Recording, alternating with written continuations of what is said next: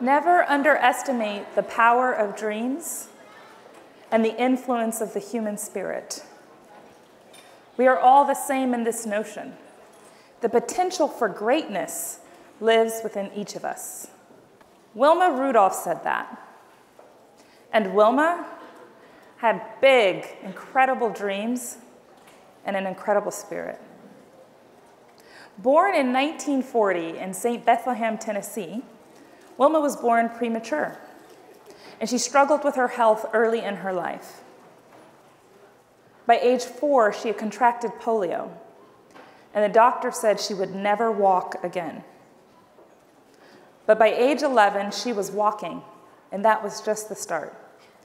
At 16, she competed in her first Olympic Games, and just 4 years later, in 1960, she was declared the fastest woman in the world, becoming the first American woman to win 3 Olympic gold medals in track and field in a single game. Hello, my name is Cathryn Posey. I am the founder of Tech by Superwomen, and I'm the head of Strategic Partnerships and Alliances for the United States Digital Service at the White House. I have been inspired by my conversations with so many of you yesterday and today, and I'm honored to be invited by WECode to come and talk about lessons I've learned in building a movement and a career, and talk about what I'm up to today. But before I get started, I want to do a quick poll. I would love if you could raise your hands if you aspire to build something of your own someday, whether it be starting a company, building a product, or both. Wow, look at this, the spirit of entrepreneurship. That's incredible. Now, if you will raise your hand, if you find that the activity of networking can sometimes be anxiety-inducing. I think that's all of us, right?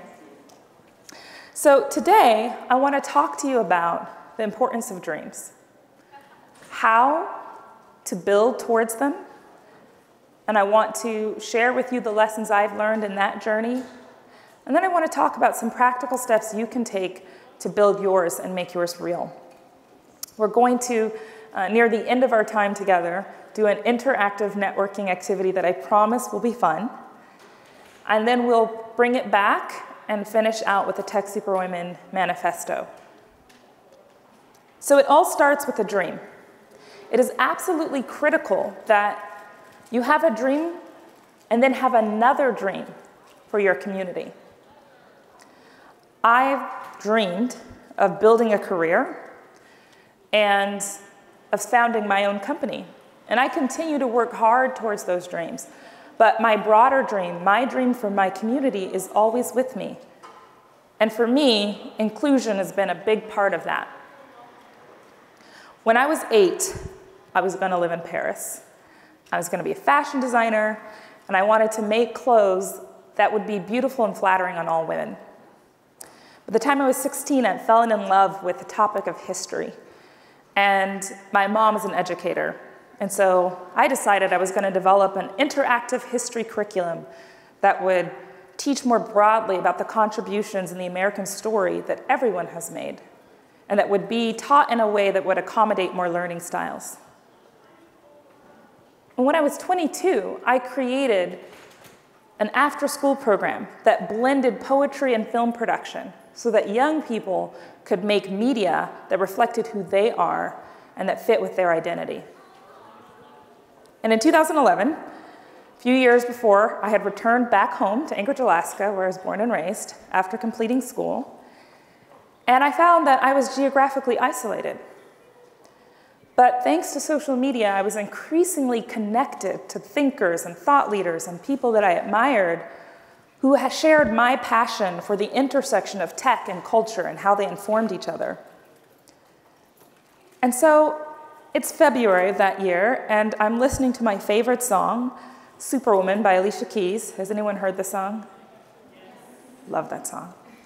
And for some reason, her lyrics just really struck me in that moment. And I realized that what she was saying is that what makes women super is not invincibility. It's resilience. And I could relate to that. And so this hashtag popped into my head, calling all tech superwomen. I put together a meetup really quickly in a month's time for the South by Southwest Interactive Festival and brought together a lot of interesting and fascinating women. And from those discussions, I realized there was more of a need for this conversation to continue, and a movement started to grow. I increasingly was putting together panels for major conferences, traveling and speaking myself, blogging. And then I had a dream. What if I could create my own summit? What if I could create a stage where the conversation on women in tech would not devolve into one of two counterproductive narratives? The first is it's a gender war, which is counterproductive. And the other is that girls just don't like math and science. Not true, right? And instead, reframe it to talk about innovation. And innovation thrives on and requires diversity. Could we build a platform where that kind of conversation could take place at scale? So I have this dream. I have no idea how to do it. I don't have a blueprint. I just know it's something I want to do. And a couple years later, through networking and being fortunate and blessed to meet some wonderful people, and with the support of my younger sister, Cathryn Posey, who's here, and the support of my family, Jim Posey, who's also here, I was actually able to pull together an amazing team and produce the first ever Tech Superwomen Summit. And I have to tell you that when you have a dream, something in your head that you want to do, and you have the opportunity to share it with others and make it real, there's nothing like it. It literally changes what you begin to see as possible for yourself and for your community. And through that summit, the White House came and participated. And then an even greater call, an even greater opportunity to serve my community came. The call to join the United States Digital Service at the White House and help transform the way government is working for the American people. It gave me this unique opportunity to blend my dreams, my dream for my career and my dream for my community together. Service to our nation has always been a part of the tradition in my family. My father, one of my brothers, my uncles, and my cousin all currently or have served in our nation's armed forces. And I admire and respect them for it. And this gave me a unique opportunity to take the skills I've developed in my career and serve my country in a different way. Building a more awesome government for the people, by the people, today.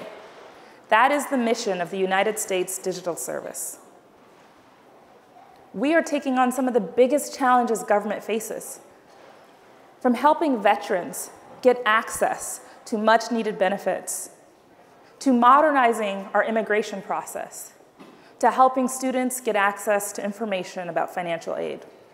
These are just a few of the ways that technology can actually bring real change into our fellow citizens' lives. And this is part of the team that's doing the work. It's an absolutely incredible team. It's hard work, but it's one of the best teams I've had the privilege to be a part of. It is a group of people who care very deeply about having a positive impact on people's lives and who bring excellence to their work every day. So how are we doing this? All over the country, engineers, designers, product managers, user experience experts are raising their hand and coming and joining the movement. They are people who excel at what they do and who desire to have an impact and help people. Once they join, they can either become a part of the United States Digital Service headquarters team, which is with the White House, or they can join an agency team, such as the Department of Veteran Affairs or the Department of Education. And they work right alongside with hardworking civil servants, many of whom have been in government for years, who deeply care about their constituents. We partner together to move forward the most important projects for the American people. But we're building something even bigger than just the United States Digital Service. We are contributing to a growing tradition, this notion that public service should be the part of everyone's career. As Teddy Roosevelt put it, work hard at work worth doing. And service work is critical because it reminds us of who we are, and it reminds us of our tie to others. It increases our empathy, and it broadens our perspective. We are at a time when our industry, the technology industry, especially software, is disrupting almost every other industry, right? Creating new and exciting ways of solving problems and delivering services. And government is no different. We have an opportunity to use technology to make meaningful, transformational change in how we as a government meet people's needs. But it only works if those of us in the industry raise our hand. So as you're building your career, and as you're building out your dream for your life and your dream for your community, it's going to be challenging. It's going to be hard. But especially for women in tech, here are some data to illustrate. 56, 63, 18. 56% of women drop out of technical careers mid-career. This is double the attrition rate of their male counterparts. A Harvard Business School study found this research. Digging deeper into why, additional research revealed that 63% of women reported experiencing sexual harassment, and that this was one of the contributing factors to them dropping out of their tech career. A startup team with one woman as a founder or more is 18% less likely to get funding than all-male teams. This was according to Newsweek research, which dug deeper into why, and it has to do with how unconscious bias is playing out.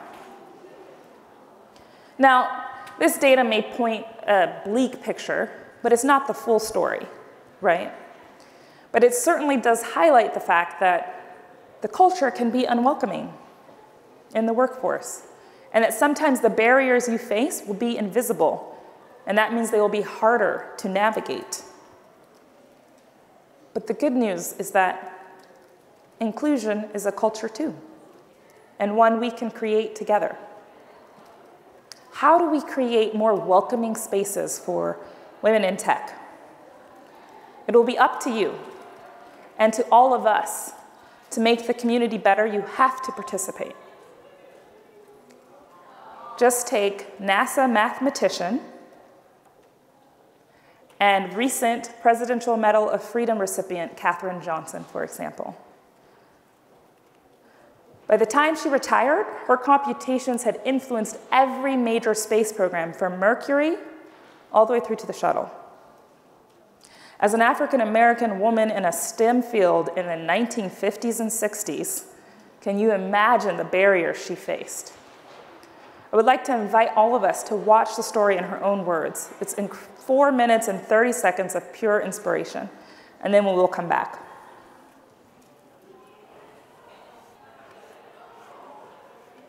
Man, it's just there. That has always been a part of whatever I was doing. You're either right or you're wrong. That I liked about it.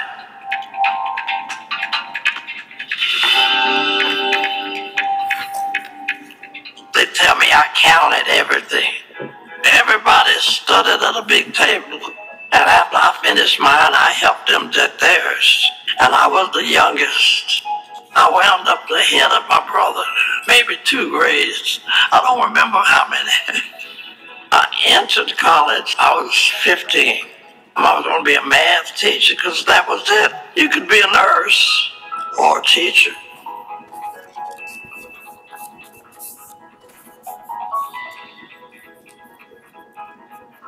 He said, you'd make a good research mathematician. I said, oh, what do they do? He said, you'll find out. So he had me take all the courses in the catalog. Sometimes I was the only person in the course. I said, where will I find a job? He said, you look till you find it. Took me 7 years, but I found it.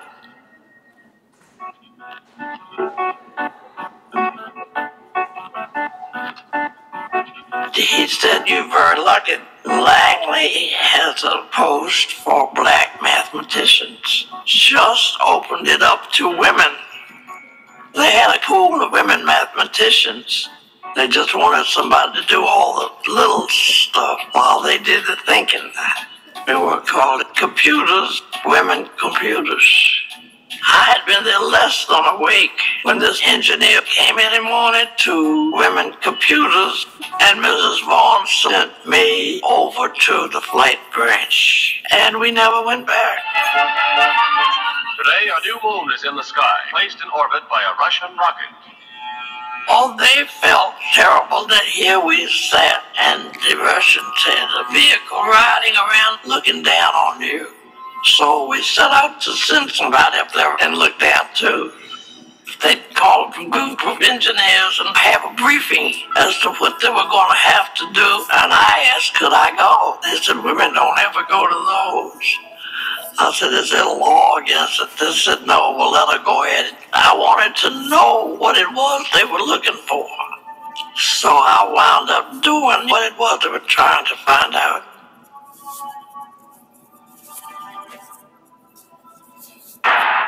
Commander Alan B. Shepard was to become the first man sent into suborbital flight. The Mercury capsule is right on course. Our office computed every mission that went out at that time. The height, the speed, and so on. It became a geometry problem. Ignition sequence start. I felt most proud of the success of the Apollo mission. They were going to the moon. I computed the path that would get you there. You determined where you were on Earth when you started out and where the moon would be at a given time. We told them how fast they would be going, and the moon would be there by the time you got there. Beautiful, just beautiful. We were really concerned when they were leaving the moon, going back. He had to do it just as we said.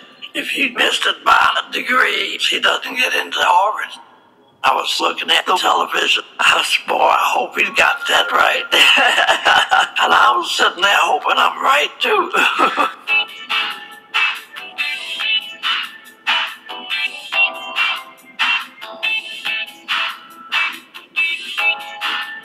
John Glenn said, tell her.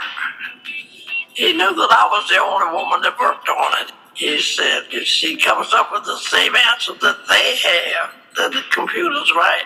It took me a day and a half to compute what the computer had given him. Turned out to be the exact numbers that they had.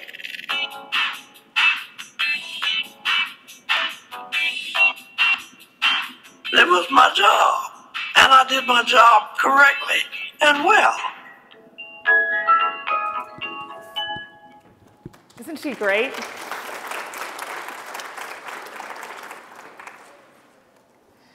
What I love most about Cathryn's story is that she had this spirit of inquisitiveness and determination. Imagine if she hadn't insisted on being a part of this new mission that ultimately led to putting a man on the moon. What a loss for advancements in space travel that would have been. And her life story, for me, really illustrates 3 lessons that I have found are critical when you're building a movement or a career. And that is the importance of visibility, mobility, and networking.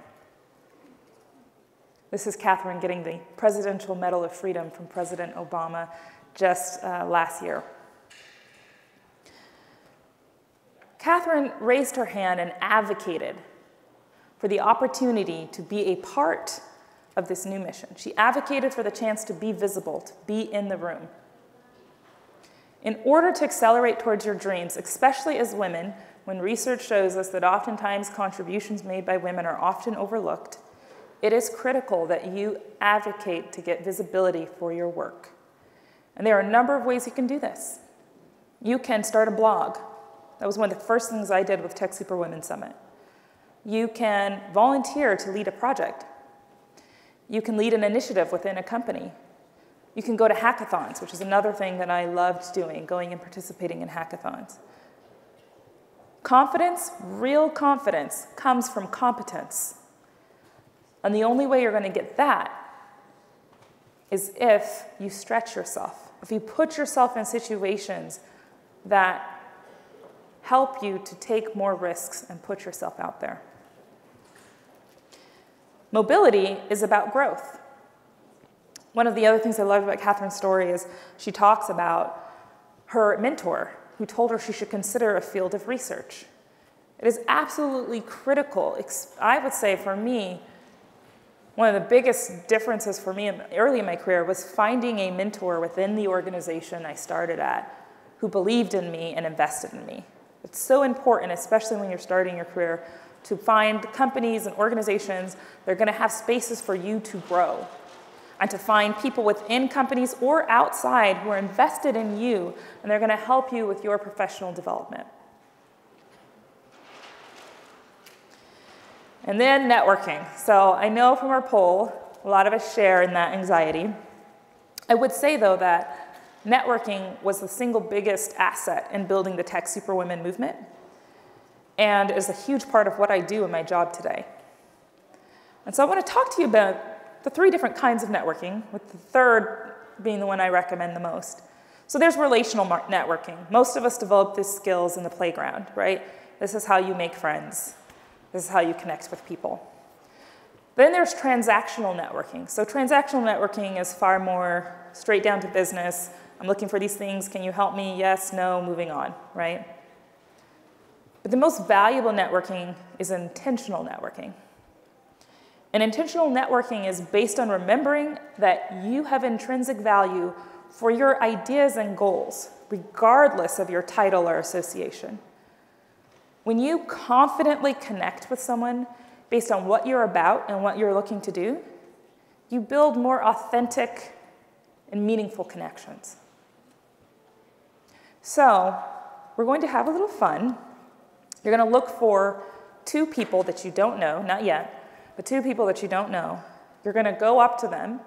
You're going to introduce yourself. You're going to state a mission or a dream for your life or for your community.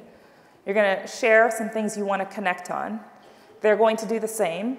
You're going to have the remainder of those 5 minutes to talk and build a connection. And then I will let you know it's time to find the next new person, and you'll do the same activity. So we'll do that 3 times. And then we'll come back to talk about the importance of going for it regardless of the barriers. So before we do that, I want to demo this. Do we have any volunteers who want to come up and do the introduction exercise with me? All right, awesome. Come on stage.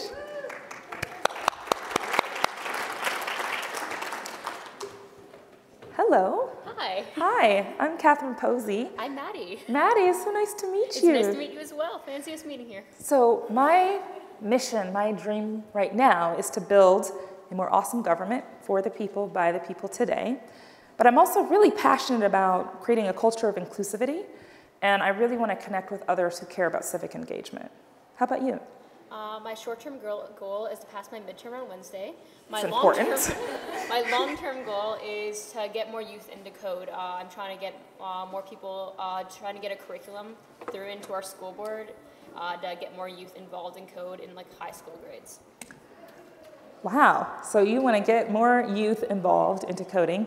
There's a number of people in the room that I should introduce you with when we're done who are actually investing in those very types of programs. I'm sure would love someone who's got that passion and incorporate you into their existing program. Perfect. You can say whatever you want. Okay. And I'd like to connect to people just like you were saying about. Good, then we should follow up on LinkedIn and just stay in touch. That'd be great. I have a business card, not on me, but I will give it to you after. Awesome, so nice to meet you. It's nice to meet you as well. Well done. Let's give Madeline another round of applause. So, easy-ish, right? And there's a networking reception that's happening, I believe, after this, so this is great practice. But again, it's really important to do it with someone you don't know. So, your time starts now. Get up. Find someone you don't know. We'll just do 2 rounds. Find someone you don't know and introduce yourself.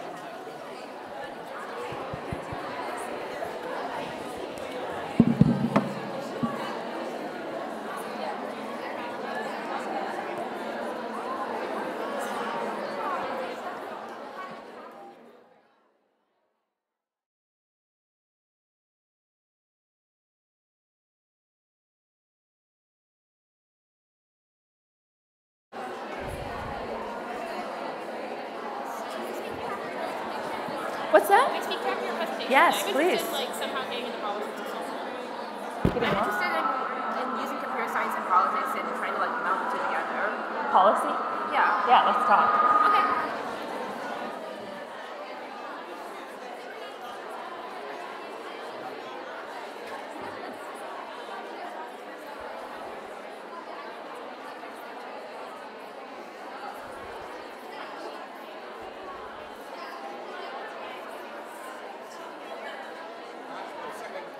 Everything's going terrific. Yay! Oh, thank you. I'm sorry if I interrupted the flow. I thought. No, that was really smart. That was well. great. That was really smart. Thank you. So we're kind of letting this go up here. Okay, got it. I didn't know if it was live. I was But like, we can hear you just fine. oh, good. And that was a very inspirational movie. Great. She's an amazing woman. Oh, I never heard of her before. me neither. And I loved what they said about John Ryan. Right? Yeah, I'd never heard of her before either, and until the president gave her that honor, and I was like, I need to know about this woman. She's amazing. Okay, we're here for you. Thanks, Kevin.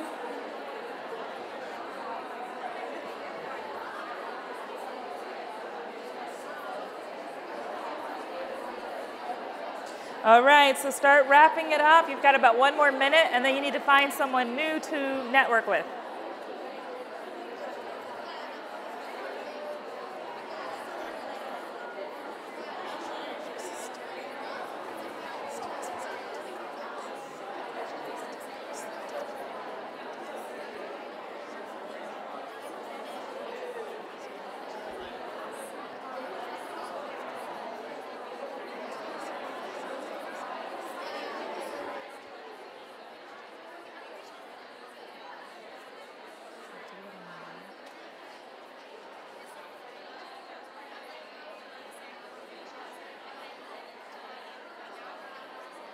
All right. Can you guys hear me? Hello. All right. I don't know if you guys can hear me. Can you guys hear me? Thanks, Dad. Hello. All right, everyone. It's time to switch. Find a new person that you don't know or don't know that well and do the same exercise, and then we will come back.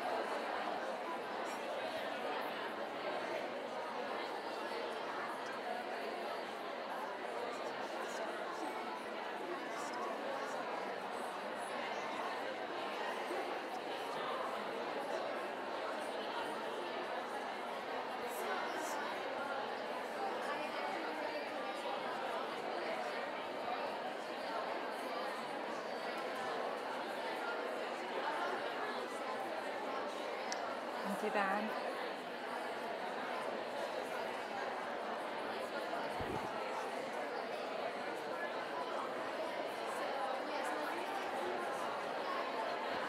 All right, everyone, just about 1 more minute.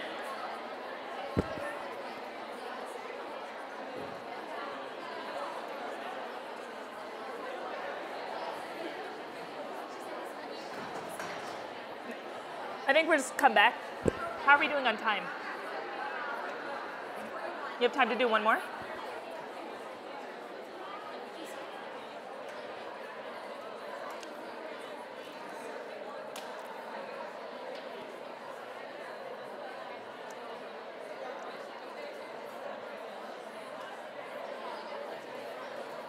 Okay, we have a bonus round. Find one more person you don't know and do the same activity, and then we'll come back. So you're on your third and final person, starting now.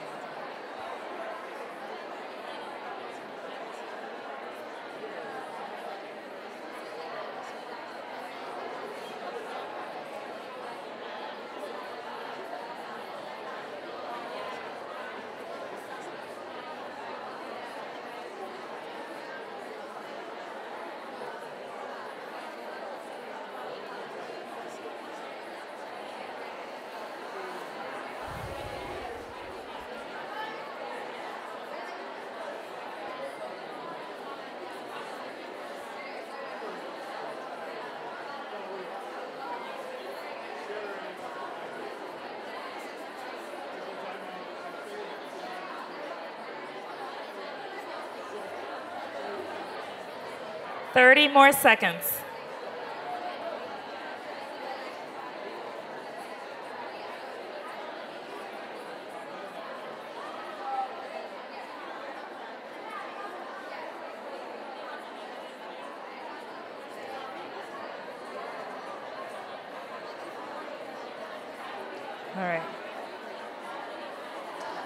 All right. Can you guys hear me? Can you guys hear me? All right, guys. Ladies, I hope that was helpful. And we're now going to conclude, and then we'll do Q&A. So if you want to make your way back to your seat. I know. It was fantastic hearing the hum of all the conversations taking place. So to bring us back, I'm hoping, as we're nearing the end, that you've been able to spend this time thinking about what your dream is, the dream you want for your life, and the dream you want for your community. And that the stories shared today give you a sense of a blueprint that you can take and make work for yourself. And I want to conclude with, and see if I don't need this anymore. Can you guys still hear me? Okay, great. I want to conclude with the Tech Superwomen Do It Anyway manifesto. They said it could not be done. An information management system running on the internet. Tim Berners-Lee did it anyway, weaving together a data communications protocol, and the World Wide Web was born. Doing the seemingly impossible has always been our way. So, in the face of the sometimes daunting path women in tech will trek, from paradoxes to double standards and closed doors, I'm calling on all of us to do it anyway. If you take charge, you will be called bossy, domineering, and pushy. Do it anyway. If you stand up for yourself and for others, you may be harassed and harangued. And though harrowing, I implore you to do it anyway. If you seek to build consensus, You may be called indecisive, wavering, and weak. Do it anyway. If you enter the halls of science and technology, you may find you are one of the few or the only one. Enter anyway. If you decide to be an ally and advocate for the changes needed in your community, it may backfire and have resounding repercussions. Advocate anyway.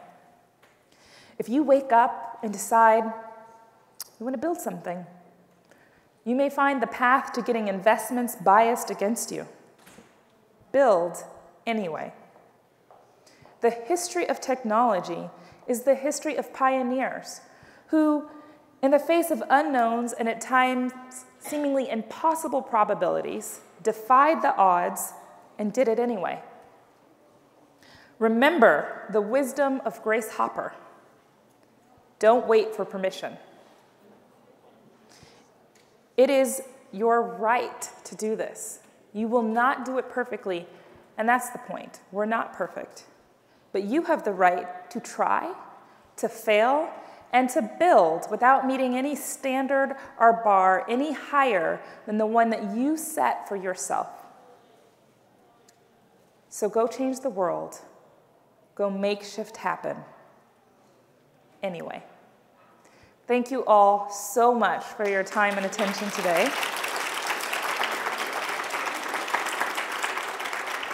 I believe we have time for a few questions. So if anyone has questions, please feel free. I think there's 2 mics there to ask your questions, and I would love to answer them.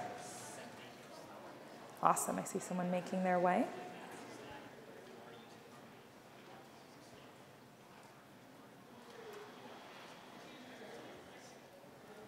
Hi, thanks so much for speaking with us. I think that one of the challenges that we see as people are weighing different opportunities and weighing their options is that there's a much bigger financial benefit to entering maybe the tech industry in the traditional tech sense rather than entering in the government sector.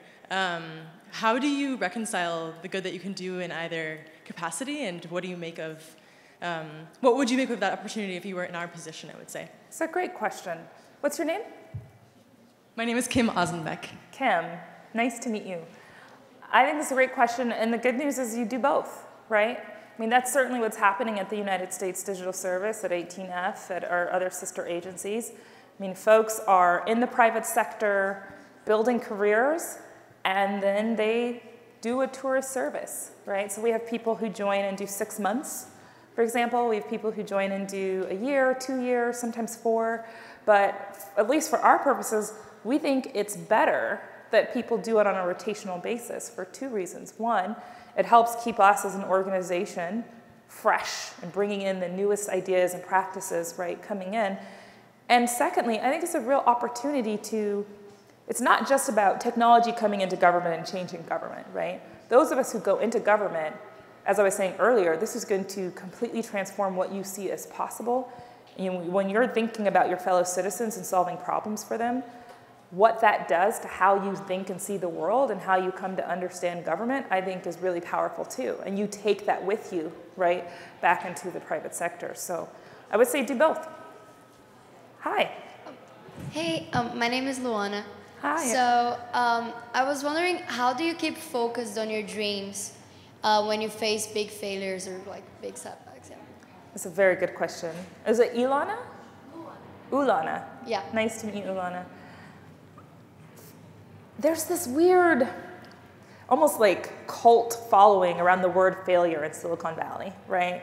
So it's like fail fast, iterate.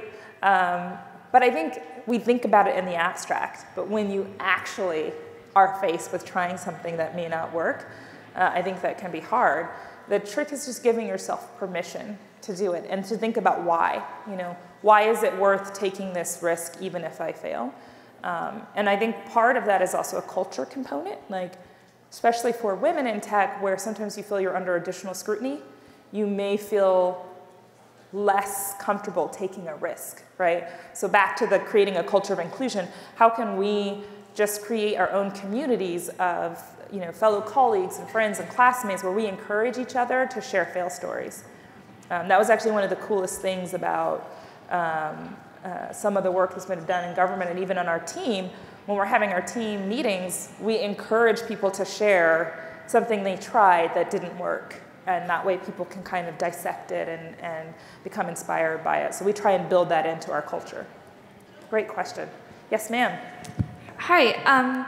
My question was, well, I've learned a lot today about the consumer product focused face of computer science. What is it like working with computer science in the government? Like, what sort of projects do you work on? Sure, it's a great question. So I'm not a computer scientist, let me be very clear. I do the strategic partnerships and alliances. But I can tell you about the work. What's really cool about it is, when you think about consumer-facing tech, right, you're looking at your end user. Well, our end user is the American people.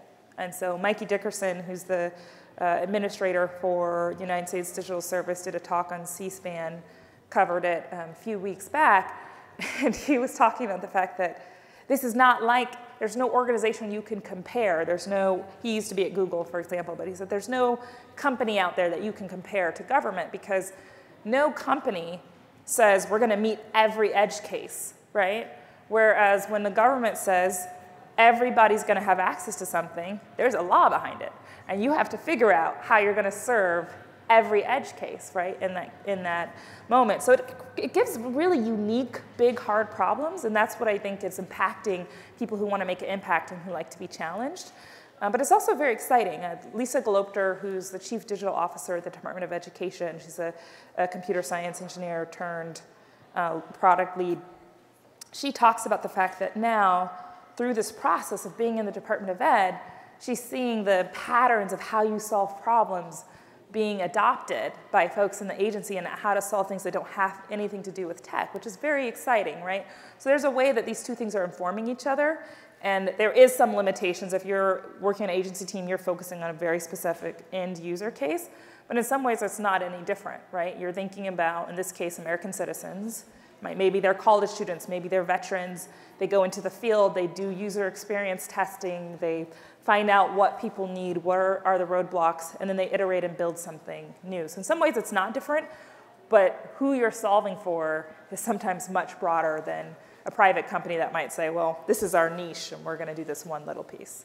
Okay, thank you. You're welcome. Yes? Hi. What do you think the most important product, what's the most important product that you think is needed right now by the American people? Either now or looking into like the next several years. What do you think will be the most important product? Okay, this is going to sound funny. Honestly, Steve Jobs, I believe, said that the product he was most proud of was the team that built the iPhone, right? So he thought of his team as a product. I would say it's the team. You know, these people are coming and they're doing a year, 2 years, 4 years. It's absolutely critical for this work to sustain, that we keep finding amazing people who are willing to raise their hand and join the movement, because the challenges are going to constantly change and evolve. What we need is that tradition of public service becoming something that we all share in and participate in. Yes, ma'am. Hi, you made some really interesting points about, you know, you might be called bossy, but just go do it anyway. How do you balance wanting to get involved with everything and needing to prioritize those things, because there's only, you know, you have a limited amount of time and energy. What's your name? Sorry. I'm Tara. Tara, nice to meet you. Hi. That's a great question, and I'm going to start off by giving you an answer my dad would give me. He would tell me, he's like, you're Jeffersonian, which means you have a lot of different passions and interests, and it's just about picking where you start, but it is by no means defining where you end, right? So you can have passion for lots of different things, and you'll start somewhere, and then you'll pivot, and you'll go somewhere else, and then you'll pivot again. And I think it's critical not to put yourself, your intelligence, the way that you connect dots in a box, because once you do that, once you think it's a choice of like either instead of both and just in sequence, it can start to feel very limiting when it's not. Hi. Hi. I guess you actually just kind of spoke to this, but a lot of the girls I've been talking to today have intersecting interests in tech and some other field. For me, it's tech and public policy. But I was wondering if you would come into contact with people who are doing a combination of tech and some other industry they thought had made like really smart career moves, essentially, like, because I feel like there are very set paths in different industries, and when you're trying to do like an intersection of two things, it can be like less clear how you go about making decisions when there's a less clear, you know, path to follow. So any decision-making processes around like mixed industry type things. And what's your name? Gigi. Gigi, thank you for your question. So when it comes to interdisciplinary is essentially what you're talking about, right? Like in academic terms, like can you create interdisciplinary majors where it's not where you're double majoring, but you're thinking about this intersection of the two. I don't know what the answer is within the academic world, but what I will tell you is the world and how we build careers is rapidly changing. And so I would say it's almost to your advantage to make sure you're always thinking about how things overlap, because increasingly the opportunities that are being created are the people who are studying how two things intersect, right? A great example is, you know, your interest in policy and tech. I mean, Megan Smith, our nation's first female CTO, is absolute inspiration. She runs a team that's looking at the intersection of tech and policy. So you have a bunch of folks who are very deeply technical, thinking about what should our government policy be around net neutrality, around, you know, building a better economy that takes into account the future jobs, right? So, and that's new, right? There wasn't even this office until President Obama, the CTO role. And so as you can see, that's a role that's a hybrid. And so increasingly companies are having to find people who can, you know, maybe there's someone who can hack data and they're gonna work in HR and think about how they can hack data to improve the HR process. But increasingly the people who are driving the most value, I'd say, to businesses are people who have some sort of dual purpose or dual skill sets that they're bringing to bear. Yes, ma'am. Hi, my name is Ariba, and I really enjoyed how you talked about visibility and gave us great examples of women of color who've done great stuff with computer science. My question has to do with, again, a comparison of the public and the private sector. I spent some time interning with the public sector, and I found that in comparison to the private sector, there was more nervousness around questions of kind of revamping things, doing them a different way, intersecting tech with the way things have been done in the past. So how do you work with that nervousness or that culture, and how do you kind of fight the bureaucratic mindset of, I don't know, more red tape, more barriers to innovation? That's a great question. And sorry, your name? Ariba. Ariba, I just wanted to make sure I had it right. Thank you, Ariba. You've hit on something that is why I think people are fascinated with United States Digital Service, because it's working. And it's not easy, because in government, it can sometimes be risk averse. And Haley Van Dyke, our deputy administrator, just gave a TED talk a couple weeks ago. And she talked about how the way to do that is to make doing the right thing in terms of technically the least risky thing, right?